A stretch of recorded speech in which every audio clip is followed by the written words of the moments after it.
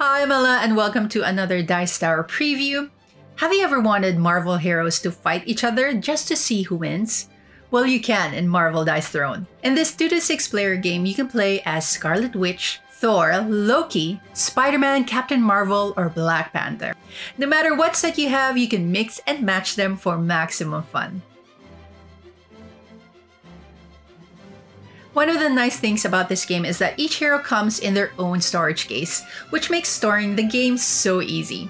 Each player will get a hero board, a hero leaflet, tokens, a health dial, a combat points dial, a deck of cards, and of course, dice.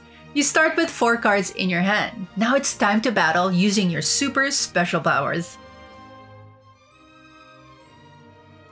So beginning with the start layer, you take turns trying to knock each other out. There are 8 phases during your turn, as seen here in your player reference.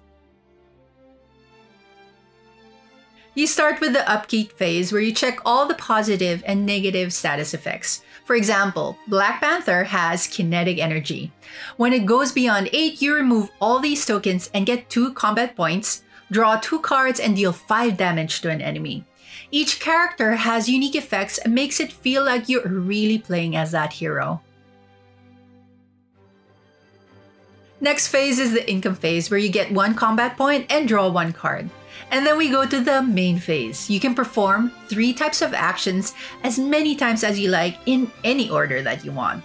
One action is to sell any number of cards in your hand for a combat point each. You can play cards to upgrade your abilities. For example, upgrade Supernova so that instead of dealing 5 damage, you deal 7. That's major because the faster you pound your enemy, the slower they can pound you. Each card has a cost though, so make sure you can afford it. You can also play a main phase action card.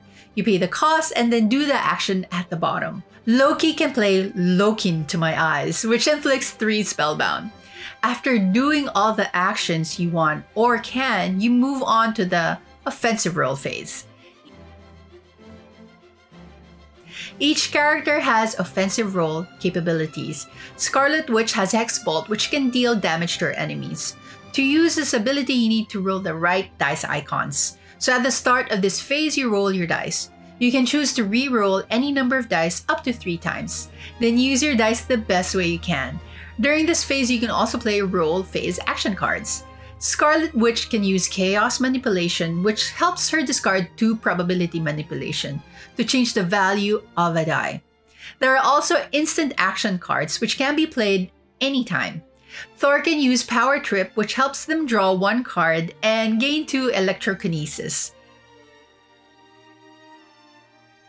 Now, if you're playing with more than 2 players, you need to go through the targeting role phase, which means you choose the target for your abilities. If there's 2 players, there's really no other option but the other player. Then you go to the defensive role phase. This is a battle, so your opponent can react.